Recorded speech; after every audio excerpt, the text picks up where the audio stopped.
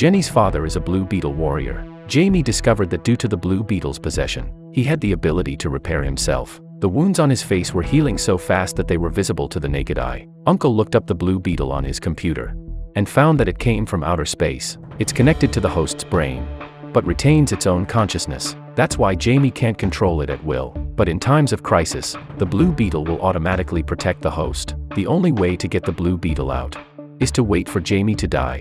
Jamie doesn't want to be controlled by the blue beetle for the rest of his life. He went to the roof of the building and saw Aunt Vic's plane is heading to his house. Jamie opened his arms. He tried to take off and chase after her, but there was no response. Jamie remembered that the blue beetle can automatically protect its host. He accelerated and jumped. Jamie instantly transformed into a blue armored knight. He flew back home like a rocket. At this time, Auntie Viv's army has surrounded Jamie's house. Luckily, Jamie arrived in time. Aunt Viv ordered to shoot